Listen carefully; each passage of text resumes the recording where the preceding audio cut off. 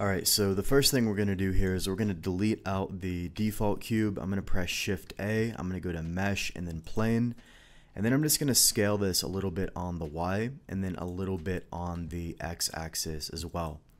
Now what I want to do here is I want to go into the side view and just take this edge right here and simply extrude this at about a 45-degree angle. This is just kind of a estimate, and then we're just going to extrude this edge down on the Z just to create a basic shape like this. I'm not too worried, how much this is angled. It's fine right here.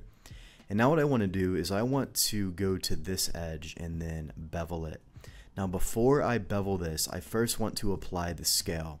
The reason for that is that if I don't, it kind of bevels more in this direction than in this direction. And that's just because the scale is not applied here. So I'm going to press Control A and apply the scale. Now if I go into edge mode, we can go ahead and bevel that. We can go here and bevel this area as well. And the reason I'm doing this is just to make it a little bit more round and just more, kind of like this, right?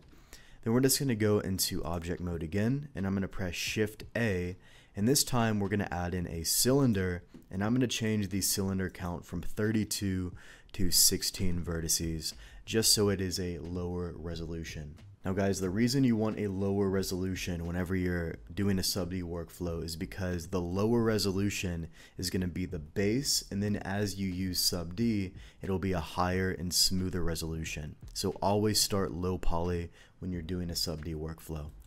Now I'm going to go ahead and rotate this cylinder 90 degrees over the Y.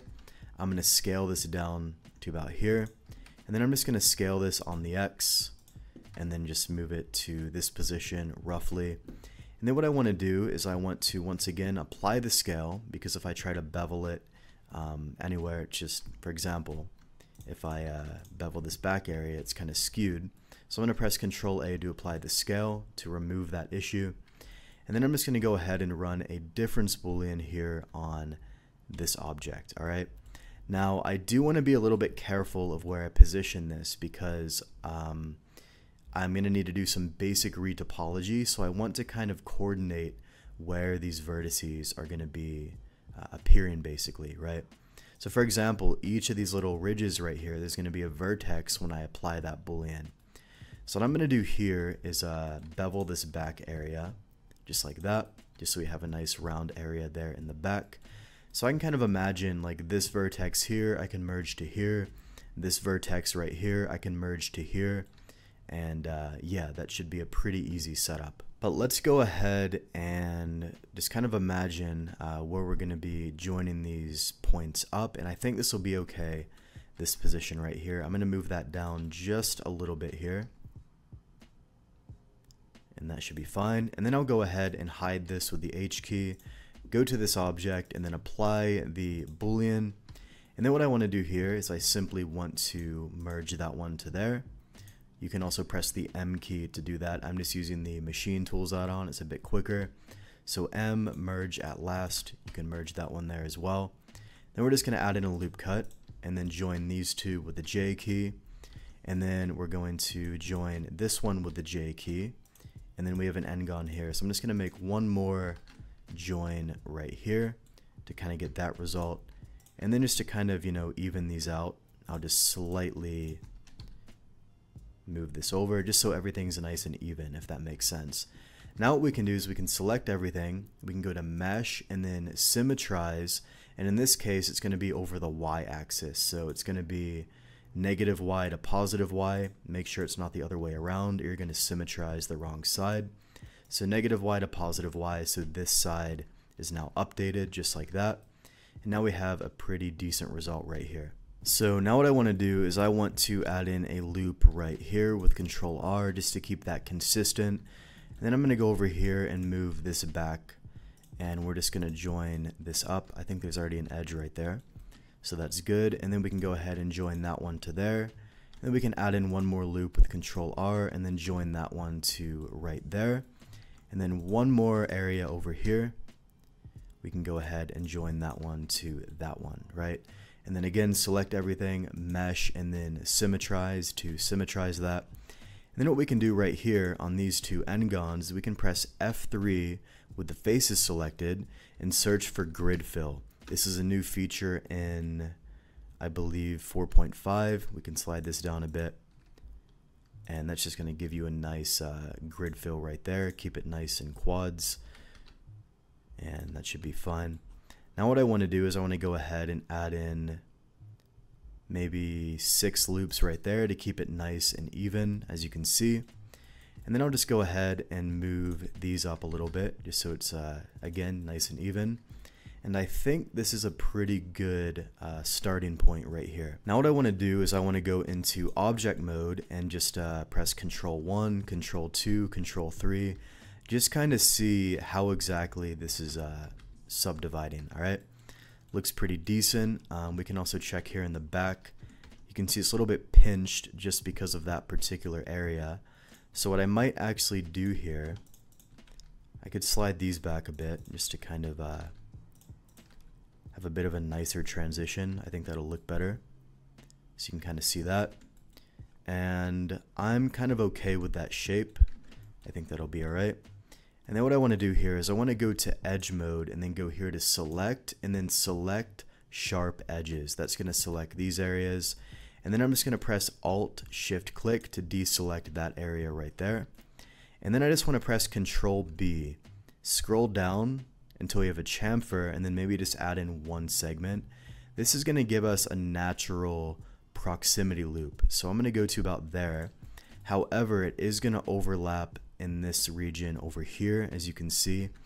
So what I might actually do is I'm going to see how this looks if I dissolve out this region with Control X.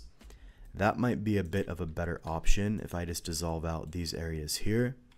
So I'm going to go ahead and do that and then maybe just slide this portion here back a little bit. And that should be a little bit better.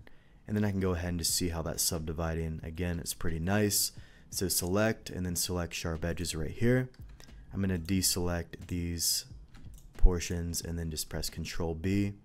We'll add a small isolation loop. And now we're going to have this shape right here with the sub D. So you can kind of see the result we have. I'm going to go here into Matte Cap and let me just turn on Cavity. It'll look a little bit cleaner in the UI. So this is the sub D result right here, as you can see. Doesn't need to be like super high resolution. We could even just do Control 1 and we'll have that type of result. Now what I want to do here, this is very, very important. I want to add in a generate array, and I want to array along the Y. So I'm going to turn the X to 0, press Tab, turn the Y to 1, and then I'm just going to increase the count by sliding in that direction, just kind of arbitrarily. Now you're going to see we have these really weird effects right here, and let me show you why this is happening. The reason this occurs is because first we're doing, let me turn these off. First we're doing a sub D, which is rounding that corner, and then we're doing the array after the sub D has finished. So what we want to do is we want to actually flip the order here. So what I want to do is I first want to array, so we don't have that result, and then run the sub D. But you're going to see it's still doing that effect. And the reason for that, if you think about it intuitively, is that if I duplicated this, right, these two vertices are going to be overlapping.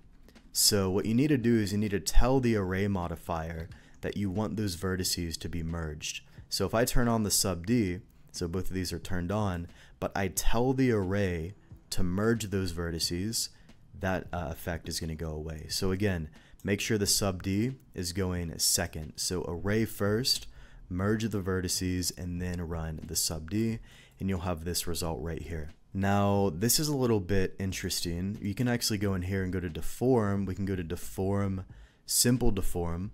I'm going to change the axis to Z, and let me also make sure everything's applied, which it is, and I'm going to go to bend instead of twist. Now, we might just need to flip the axis here. I just kind of mess with these until it works. In this case, if I bend over the Y, I can actually, extend this a little bit more. So if you don't like, where this is positioned, you can actually use the bend to bend that ending point a little bit more to kind of get that result.